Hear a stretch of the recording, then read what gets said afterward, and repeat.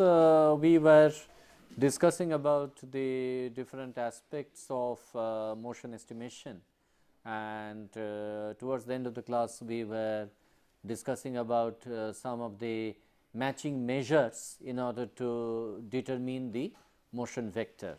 So, two of the measures which we had discussed, they are the mean square error, okay, or finding out the minimum mean square error, and the other criteria that we talked of was the minimum of mean absolute difference. Okay.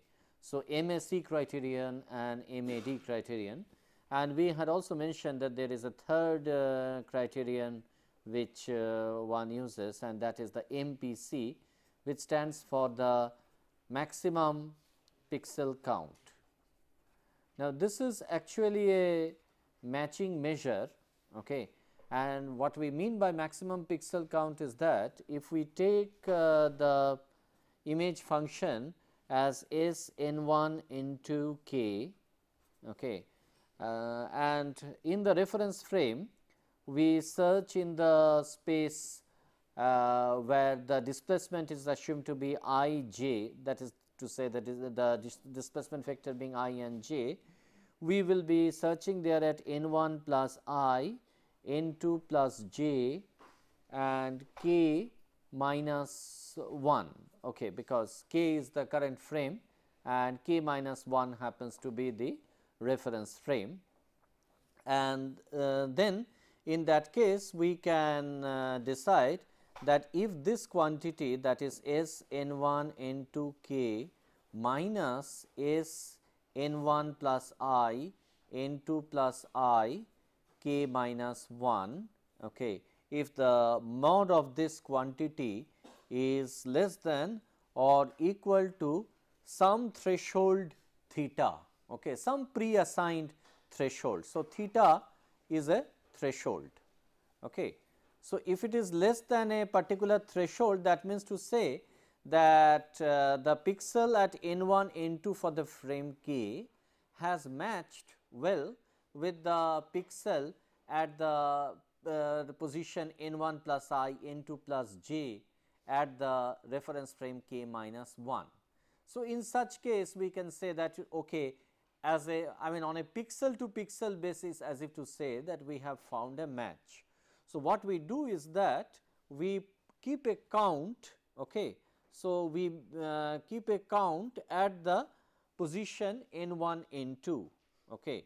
So, in count n 1 n 2 we just define a binary quantity, and that binary quantity assumes a value of 1 if this magnitude difference between these two quantities, that is for the current frame k and the reference frame k minus 1, if this is less than or equal to theta, in that case we put the count value to be 1, otherwise we put the count value to be equal to 0. Okay. So, count is equal to 0 obviously means that there is no matching. Okay. The pixel value here is far deviated with respect to the corresponding pixel value at this position in the past frame.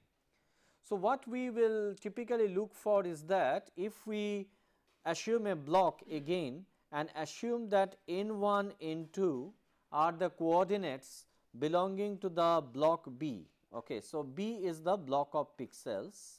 Okay. B is the block of pixels, and if we take n 1 n 2 belonging to B, in that case we can define a matching criterion based on this. That is to say, we say maximum pixel count, or we call it as the MPC measure corresponding to the displacement I and j, and that we define as the summation, or in this case say double summation, because we have to sum up over the n 1, where n 1 goes from 0 to capital N minus 1 and n 2 goes from 0 to capital N minus 1, the quantity count n 1 comma n 2. So, this means to say, and here this measure we just find out for all values of this n 1 and n 2, where n 1 and n 2 belongs to the block. So, that means to say that if we are taking an 8 by 8 block, in that case over all the 64 pixels, okay, we are going to add up this count. Okay. So, what we should look for in order to get the motion vector, what should we look for? Earlier in the case of MAD or MAC, we were looking for the minimum measure. Now, here what measure are we going to take? Maximum measure. So, in this case we should go in for the argument of the maximum value of MPC, okay, for the displacement ij.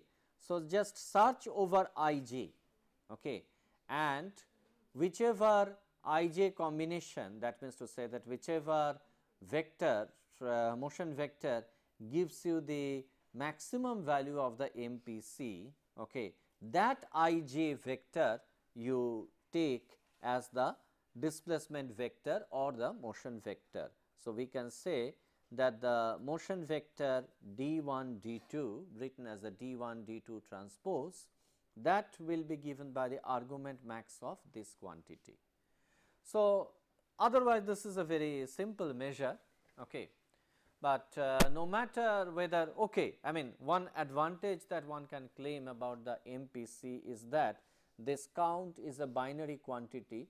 So, it is I mean just a hard thresholding, and it is quite sensitive to this threshold. So, the question that needs to be addressed is that how to pick up this threshold value, because if the threshold value is not correctly picked up, then the matching measure could be I mean then the matching measure should not be trusted.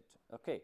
So, and otherwise it is a very simple measure, just adding up. I mean all that we need is an adder, and we do not require any multiplication. Of course, we did not require any multiplication for the MAD measure as well, okay, even for the MPC.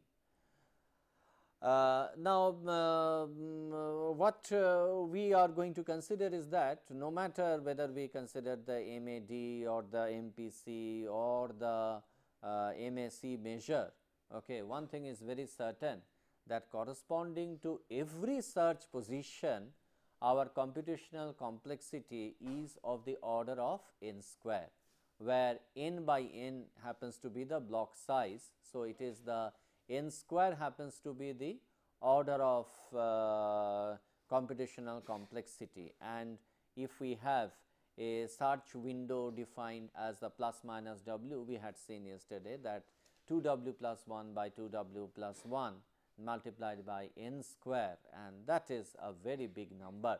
Even if we choose w to be a reasonably small quantity of w equal to 7, and we choose n to be the practical I mean what we take for all practical applications, that is we take n is equal to 8, the number is quite high. So, naturally I mean when we talk of estimating the motion in real time, okay, definitely I mean the full search block motion is going to have lot of computational complexity. So, we have only two options before us. One option is that we go in for a specially designed hardware, okay, that we use some we design some hardware unit, okay, which will compute these the motion vector, okay, and there is enough of research that has gone into this, and still some further researches are going on, and especially in today's VLSI technology, okay, there are several efficient architectures which have been developed in the FPGA or in the ASIC, okay, and literature have reported that many commercial products are also available. But I mean other than using the specialized hardware, okay, the other solution is to go in for a fast search methodology or a quick search methodology. Okay. So, that will be what we are going to discuss in this lecture. So, in this lecture we are going to talk about the fast motion estimation technique. Okay. And why fast techniques are required, that I have already explained. In fact, you yourself should have realized this by looking at the computational complexity that is involved in the usual full search block motion applications. In the case of fast motion estimation techniques, what we have to do is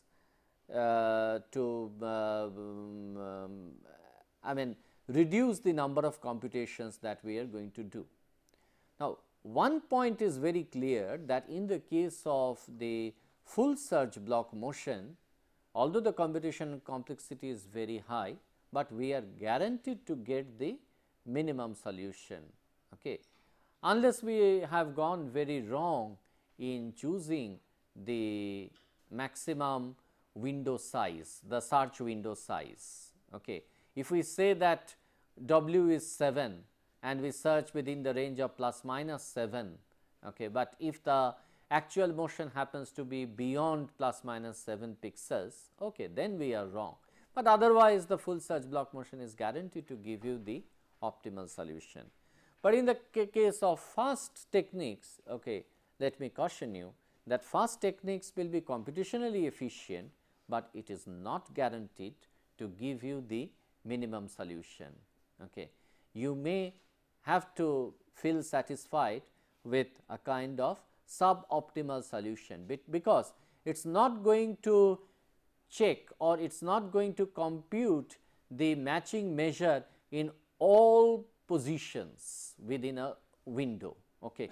In this case, in the case of any matching measure here, which is the value of I j that we use for searching? The entire search window. If it is the full search block motion, we will search everywhere within the search window.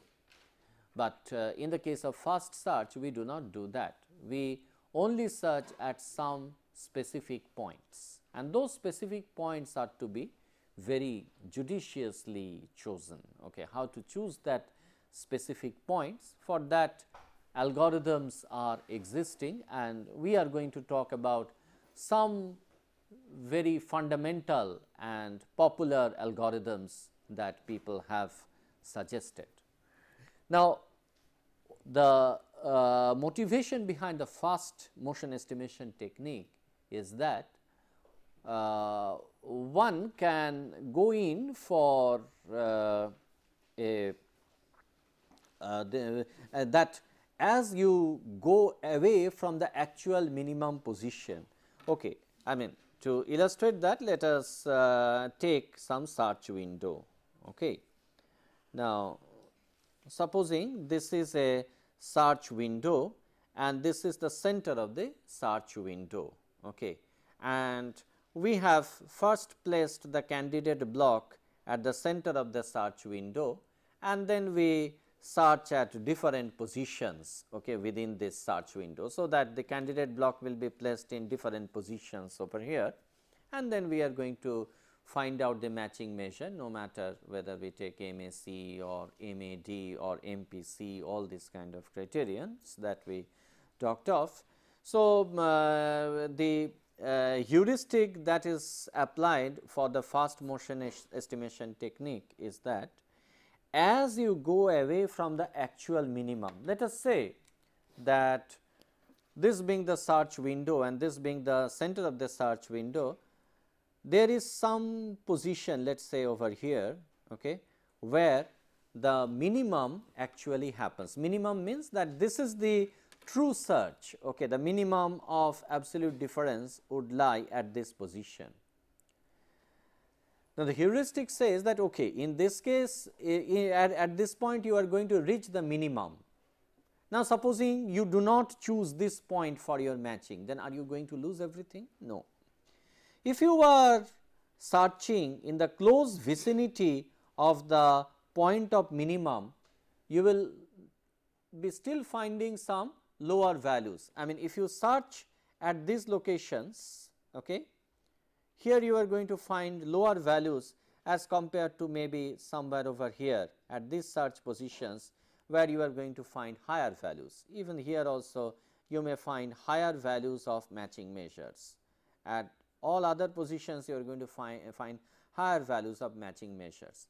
Here you are going to find the minimum, but close to this, close to the minimum, you are going to find lower values, and as you go away from the point of minimum, okay, the assumption that people make is that the matching measure value, okay, if you are using the MAD or the MSC, it monotonically increases, which means to say that if this is the point of minimum, okay, then as you go away from the minimum, okay, it will monotonically increase, the measure will monotonically increase at both the sides. That means to say that whether you go here or up or down, okay, left or right or up or down, everywhere you are going to find an increase in the value, and that is monotony.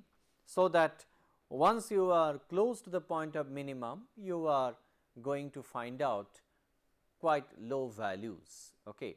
So, then the search strategy could be decided this way, that okay, if you find, if you do some if you do the searching at some specific points and obtain some minimum out of those search positions, okay, take that minimum position, okay, and then you refine your search space. Once you find that your tentative minimum is obtained somewhere over here, then you did not have to search over this entire range. You reduce your search range, perhaps you search in this position.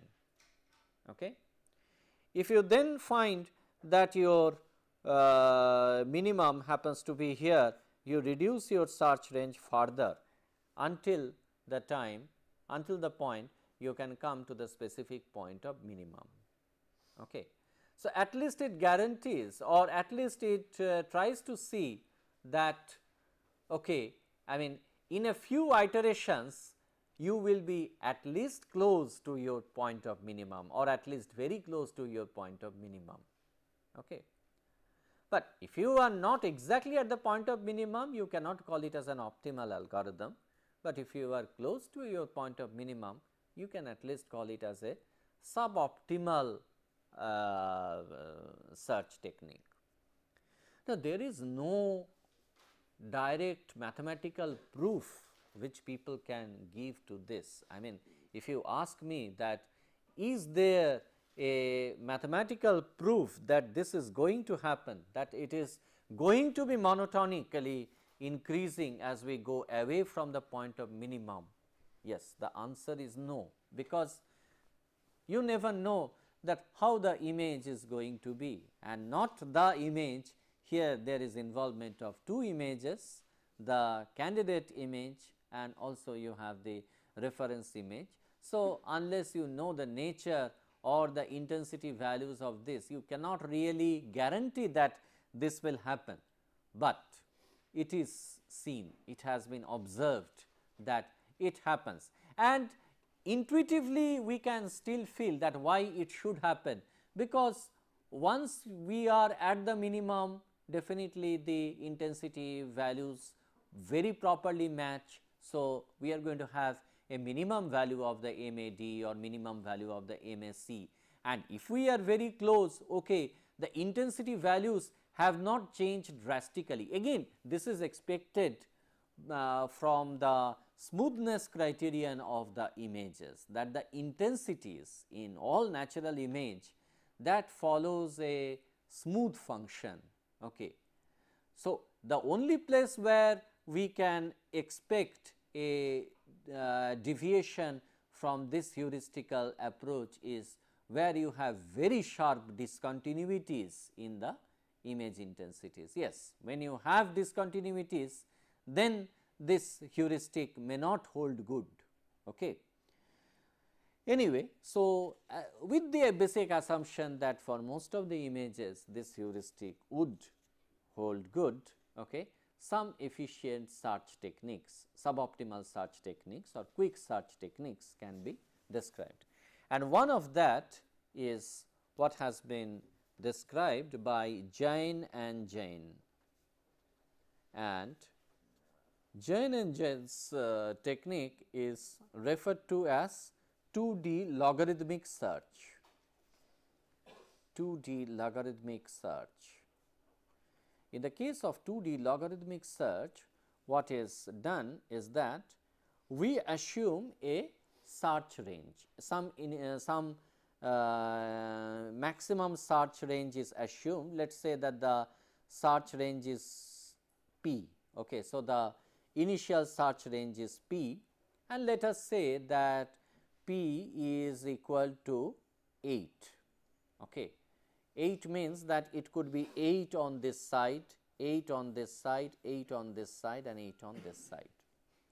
Now, in order to search for the motion vector, make a quick search of the motion vector, supposing this is the center of the search window. Center of the search window means where our candidate block is actually located, the coordinate position at which the candidate block is located, that is the center of the search position. And if we say p is equal to 8, in that case at the positions p by 2 away from the center of the search, okay, in this case p by 2 is going to be 4. So, we go left by 4 positions 1, 2, 3, 4.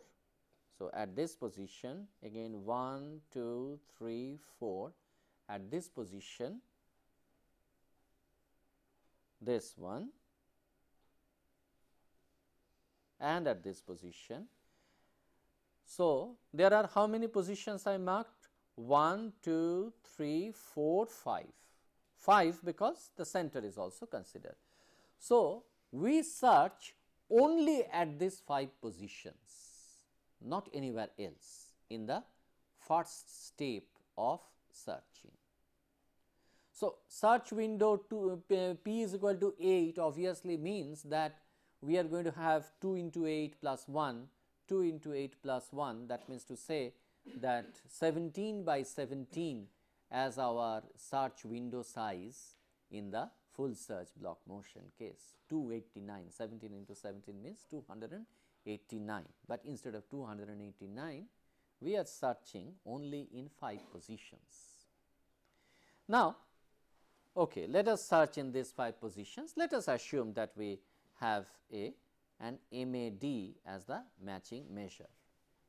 So, out of these 5 positions you find out that which one gives the minimum. Supposing the minimum is obtained at this position, I encircle this. Okay. This is the first minimum position that has been obtained. Now, what happens is that we carry out our search further by taking this newly obtained minimum as the reference. Again, we consider the step size of p by 2. Okay. So, just like the way we did it earlier, we take it as 2, 3, 4. So, this position 1, 2, 3, 4. So, this position 1, 2, 3, 4. So, this position. So, we are going to again search in 1, 2, 3, 4, 5 position, these 5 positions. Of course, out of the 5 positions, here we do not require any fresh computation, because earlier itself in the first place itself I mark them as 1.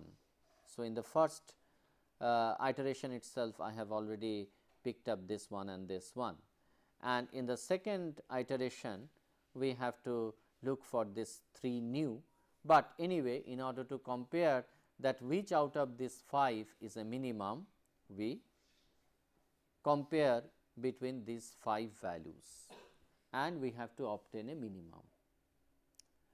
Now, if the minimum happens to be the second iteration minimum happens to be this one, in that case we will continue our search further.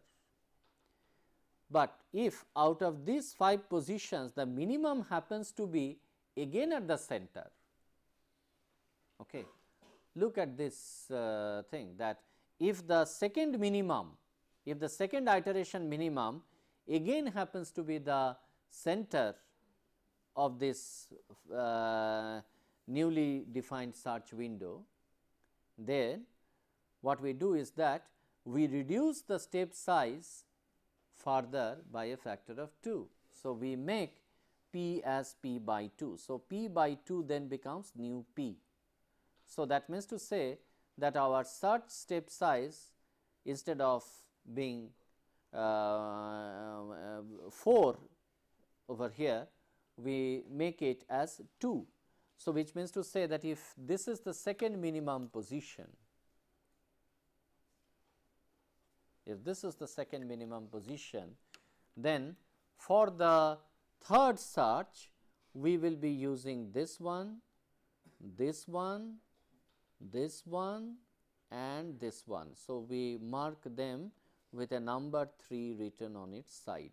So, all these 4 positions written with number 3 on the side, okay, these are the pixels which are to be, these are the positions at which we need to compute the MAD matching measure. Okay. So, these 4 positions plus the center one's value, out of these 5 we decide whichever is the minimum. Okay. If the minimum happens to be something other than the center, we continue this search taking the same old value of p.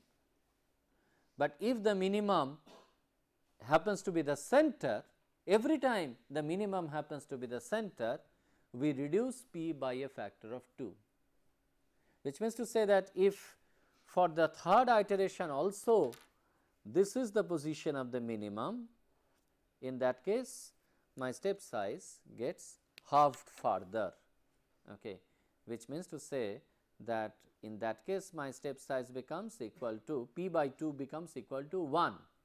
Okay. So, then in the fourth iteration I must search this one, this one, this one, this one. But according to this 2D logarithmic search algorithm, when p by 2 becomes equal to 1, okay, when p by 2 becomes equal to 1, that means to say that the search step size reduces to 1, in that case all 9 positions are searched, all 9 positions, all 9 neighborhood positions are searched. What I mean by that is that if p by 2 happens to be 1, as is happening in this case, okay, so there it is considered p by 2 is equal to 1 means there cannot be any further iteration of search, right. This is the last iteration of search, because you cannot make p as a fraction, because the step size is has to be an integer. So, you are searching within these 9 positions in the fourth iteration, and out of this 9 whichever gives you the minimum, that is what you declare as the final minimum. So, if the final minimum happens to be this one, then this is the final. So, in that case the motion vector will be given as the coordinate position of this with respect to this, or the displaced coordinate position between this one and this one, okay. That will be the final motion vector, okay, would be decided accordingly. Now, why it is 2D? Simple, the search space is 2 dimensional, and why it is logarithmic? Because the step size is logarithmically reduced. Okay.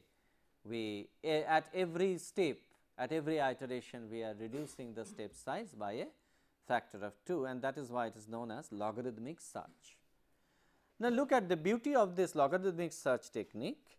If this is the center of the position, we search at the end of a plus. Okay.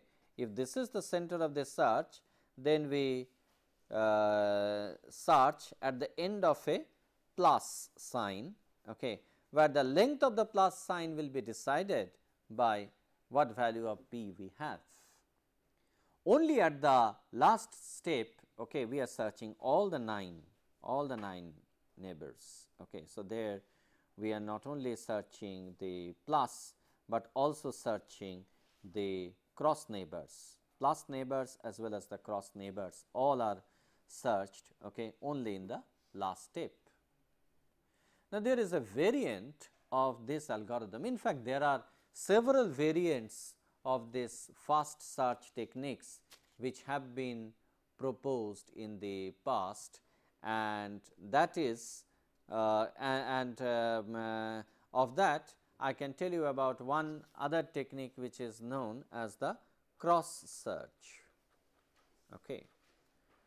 Now, as the name suggests, okay, cross search means that instead of searching around a plus, okay, you search around a cross, okay, which means to say that if this is the center position, okay, you have some value of p, okay, and then you go by steps p by 2 on either side in the cross direction. That means to say here 1 step, 2 step, 3 step, 4 steps. Let us say that p by 2 is equal to 4.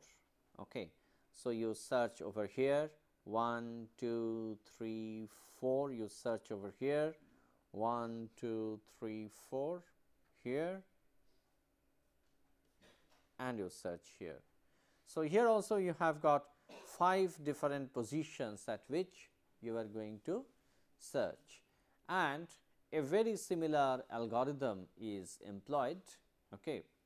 Now, the only now there are 2 major modifications which have been done in the cross search algorithm with respect to Jain and Jain. Okay. Of course, changing from the ends of a plus to end of a cross is not a very big change, of course. I mean, because depends how one defines the neighbors. Okay. But one important aspect which have been added in the cross search algorithm is just an application of a thresholding to see that if before beginning the search at all, you find that at the 0 0 position, 0 0 position means that at the candidate block position, if you compare the sum of absolute difference measures, okay, of the candidate block position with that of the candidate block position with that of the reference block at the 0 0 position, at the same at the candidate block position, that means to say that there is no movement. So, if it happens that the difference in the sum of absolute difference values, okay, at this position, okay, in the frame k and the frame k plus 1, okay, they happen to be less than a predefined threshold, in that case you need not have to search any further. You can declare that this block is a non-moving block. So, and why it is being done is, in the case of background or in the case of many stationary objects, okay, it is quite often observed that one does not have any significant motion, okay, in the in those regions. So, if there is no significant motion, then why to use a technique where after applying 3 iterations or after applying 4 iterations you finally conclude that no, the best position is 0 0. That means to say the best motion vector is 0 0. So, there is no change, no displacement. So, why to declare that after doing some computation? If that is the case, why not you declare it early? Okay. So, this is exactly what is being done in the cross search. So, what we do as the step 1 of the algorithm is that in the step 1 we calculate the sum of absolute difference measure, okay, for the frame k, okay, at the position 0 0, okay.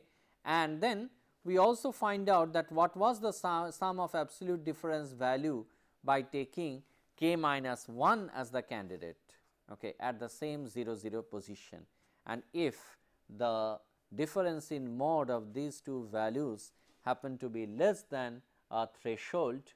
Okay. So, T is a predefined threshold. So, T is a predefined threshold,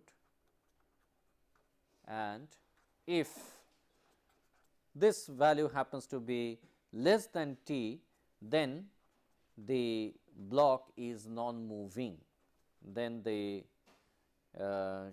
candidate block is a stationary block.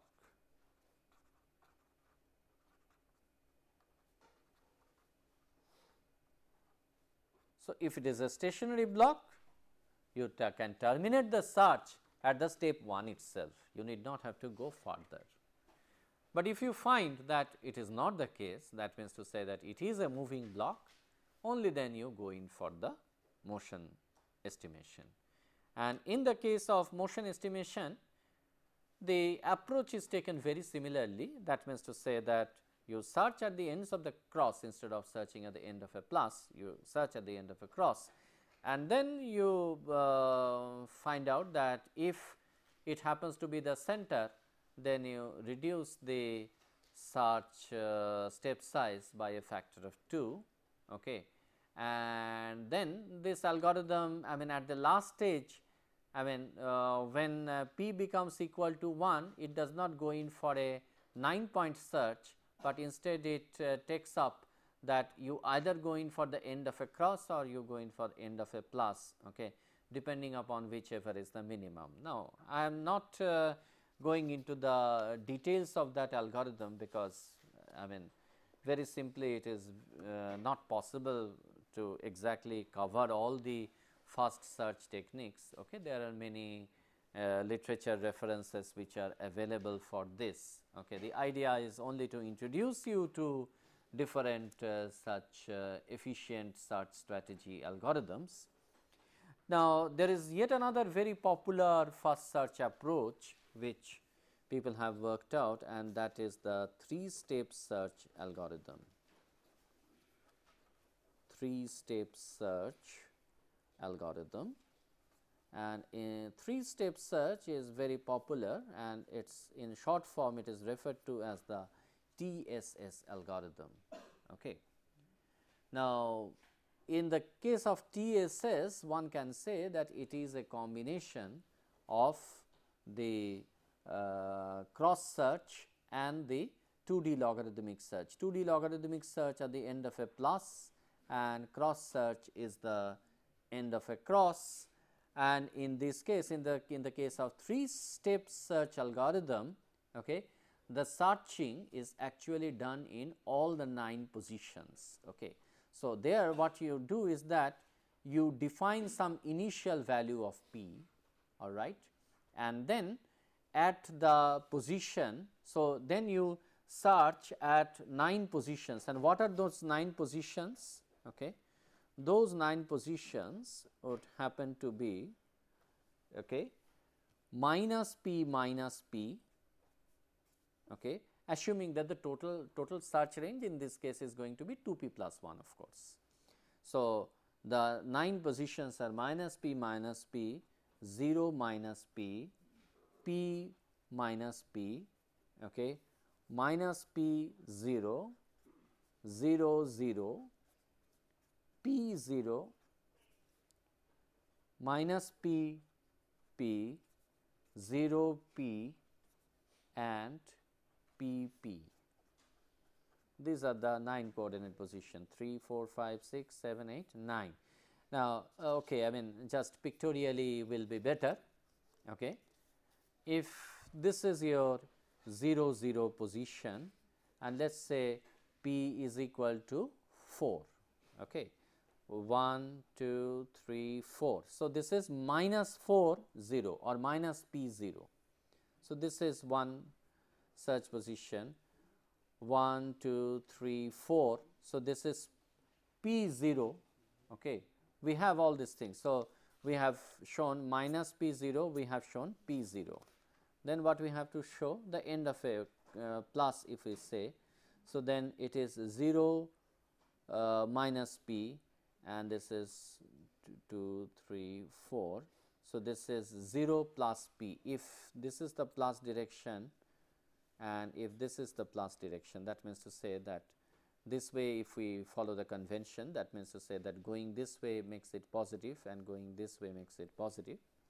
In that case, this is p 0 and this is minus no, this is 0 0 p is this one, this is 0 minus p. So, 0 p and 0 minus p, they are also covered over here, and then we have 1 2 3 4 positions from here, 1 2 3 4 positions from here, 1 2 3 4 over here, 1 2 3 4 over here. So, totally we have, including the center, we have got 3 here, 3 here, 3 here. So, 6 9 search positions. So, then we search at all the 9 positions, okay, and determine that which is the minimum value. Okay. And at the minimum value position, okay, let us say that this is the minimum value.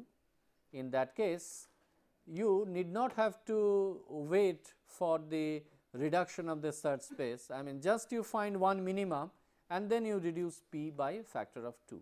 So, as soon as you find any minimum, you make the new p as p by 2, and there what you do is that now your search space now becomes with 2. So, in the second iteration you search, I use a different pen, here, here, here, here, here, here, here and here, again 9 positions, and of course, the center is also included. And now, let us say that we have found the minimum at this position. So, now we once again make p divided by 2. So, which means to say that p is already 2. So, 2 divided by 2 makes it 1. So, with this as the minimum position, we will be searching 1 2 3 4 5 6 7 8 9 at these 9 positions, and out of these 9 positions, whichever gives us the minimum value, if this happens to be the minimum value. So, this will be our final position. Now, in this case, in the example I took p is equal to 4, and that leads to a search space of 2 p plus 1, that is to say 9 by 9, okay. Reasonably okay search position, okay. And in this case, the number of steps that you perform is clearly 3. Of course, I mean the people who originally proposed this algorithm, they had named it as a 3-step search position, but of course, if you think it in a very general way, you need not have to call it as a 3-step search. You can call it as yet another form of a logarithmic search, because if instead of p is equal to 4, you assume p is equal to 16, let us say, in that case it becomes a 5-step search, because p is equal to 16 means you will require 5 steps to bring down to p is equal to 1. So, your algorithm stops only when p is equal to 1 and you search all the 9 positions. Okay. That will be the last part of your search. So, I mean some of the techniques. So, just to summarize, some of the fast search techniques that we have reviewed today are the 2D logarithmic search. Okay. We have talked of the cross search, we have talked about the 3-step search, and if you are keen to explore the literature, you will be finding that there are many different variants of these techniques, and some of the other techniques that I can just briefly make a mention is an algorithm called new 3-step search, okay, which is an efficient form of 3-step search called as NTSS, okay. And then the diamond search algorithm, okay. And then gradient descent search, block based gradient descent search.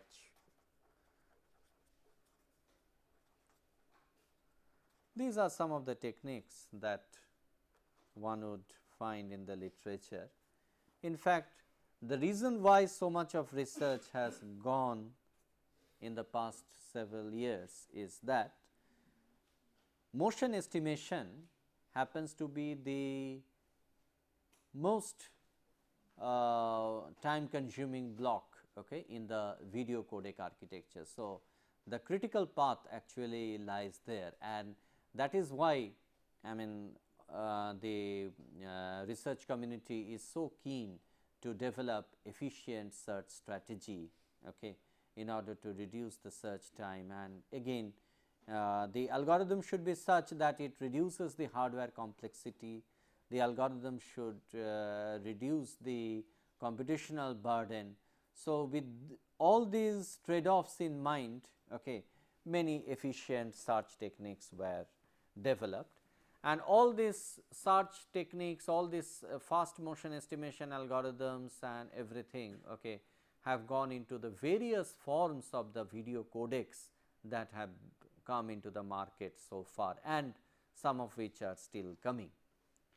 Now, before I conclude the lectures on the video coding, okay, I should also make a brief mention about the different video coding standards that have been designed till date. Okay. So, I mean just like the way whenever we are transmitting the still images, okay, we have the standard JPEG, and the improved version of standard is the JPEG 2000, as we already mentioned. For the video coding, actually there are several standards which have been proposed till date. Okay.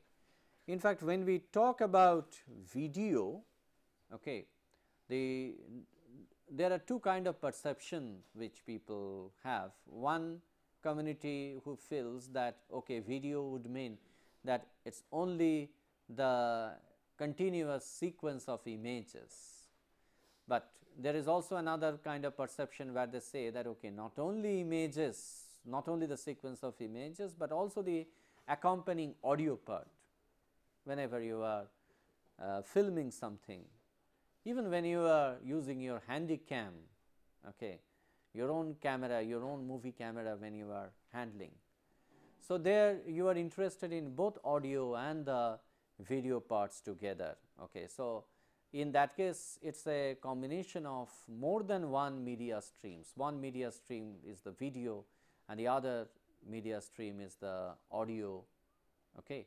And this leads to multimedia streams, okay, a combination of multimedia bit streams.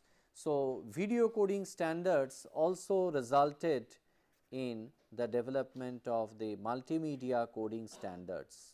Okay. Although the difference is I mean is quite narrowed down, but there are two major communities in the world, okay, who had looked into these video coding standards and multimedia coding standards. As far as the multimedia coding standards are concerned, okay, the research community basically looked into the standards which are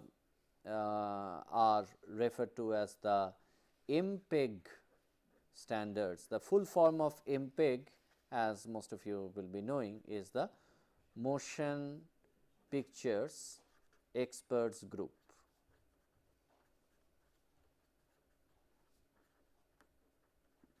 Okay. So, MPEG was the body who had formulated the multimedia coding standards. So, when they said multimedia coding standards, naturally it is not the video alone, but video along with audio that is what they had to cater for in their standard. Okay. And even the aspects like the synchronization between the audio and the video and all these things. Now, in the the first MPEG committee was formed way back in the year 1988. Okay. And over the past 18 years, lot many MPEG standards have been proposed. Okay. And in the MPEG, actually the first version, the first of these MPEG standards was the MPEG 1. Okay. That was the very first standard, and MPEG 1 basically addressed the question of storing the videos, okay, into the CD. So, it looked into CD compatible audio and video storage. Okay. CD compatible audio and video storage. Okay. And there the target bit rate that was specified was 1.5 megabits per second. So, this was the first of the multimedia standards. Okay. And then the second standard that came into the market that was I mean upgraded, the second upgrading was done as the MPEG 2. Okay. So, that was the next MPEG standard, but MPEG 2's charter was quite different. MPEG 2 actually addressed not only the lower end of application, but also it addressed the very high end of applications like the HD TV, okay, the high definition television standards. Okay. So, HD TV requires a much wider bandwidth. So, that is why its bandwidth rate, its bandwidth is specified as the range of 2 to 20 megabits per second. And not only that, MPEG 1 was mostly a standard for storage, whereas MPEG 2, since it addressed the high definition television, it addressed the communication aspect also. So, this is also a, so this is the so this also contained the communication standards for the multimedia. So, that was in the MPEG and called as MPEG 2, and there was another group, okay, called as the International Telecommunication Union, ITU. Okay. In fact, ITU was formed out of the earlier group which was called as Consultative Committee of International Telephones and Telegraphs, CCITT. Okay. Now, few years back, CCITT was renamed as ITU, called as the International Telecommunication Union. And International Telecommunication Union, they came with different standards for video coding. Okay. They also had separate standards for the speech coding, audio coding and all these things, okay, everything, and for video also they had come up with some standard. Now, in the video coding, their first standard in the list was the H.261. Okay.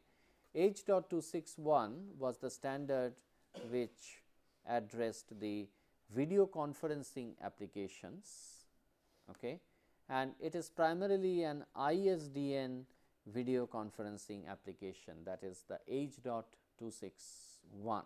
Okay. And here the target bit rate was it is called as the P by 64 kilobits per second. Okay. So, it is quite a low end of bit rate application. P is an integer, okay, and if you take p is equal to 6 at very typical figure, you reach 384 kilobits per second. So, 384 kilobits per second for video conferencing was okay with the leased lines. When one used the leased lines, 384 kilobits per second was okay. Now, they also started the work for the next generation of the standard, and this should have been H.262. But what happened that when the MPEG-2 work began, then it was found that more or less whatever H.262 wanted to address was also getting addressed by the MPEG-2 standard. So, there was no standard which was formally drafted as H.262, and instead all the H.262's charter got into MPEG-2. Okay. And then there was also a thinking of having a standard called MPEG-3, but by then the ITU they thought of the standard H.263. So, then it is this group, the MPEG group, who thought that it is better to give the ball now to the ITU. So, no MPEG-3 was there, but instead H.263 was adopted. Okay. Now, H.263 is for very low bit rate applications. So, it is very low bit rate video coding, okay, and by very low bit rate we mean bandwidth less than 64 kilobits per second. So, it is a highly challenging one. And then there was the next standard, which is H.264. This is the most recent of the ITU standards, okay.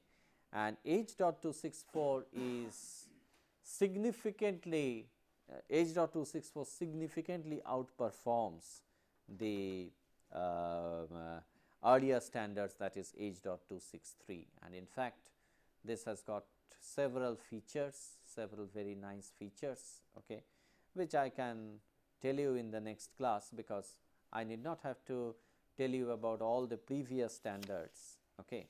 But then in the MPEG community, okay, there was another standard which was MPEG-4, okay, and MPEG-4 addressed the object oriented audio and video coding. So, basically in the MPEG-4 standard, every video stream and every audio stream, or every part of a video or part of a audio, okay, they are referred to as the audio visual objects. So, it evolved the concept of audio visual objects in short form called as the AVO, okay, and AVO basically is the main key behind this MPEG-4 standard. Then there are further MPEG standards which is getting proposed now. Okay, now the work is on the MPEG-7, okay, and on the MPEG-21. Okay. Of course, they address different aspects, okay, for which we can make a brief mention little later. I mean, in any one of the subsequent lectures, I can make a mention about what MPEG-7 and 21 are going to do. So, okay, for today we stop at this point, and we are going to summarize our conclusion, discuss little bit about H.264 and summarize our lecture on the on the video coding such. Thank you.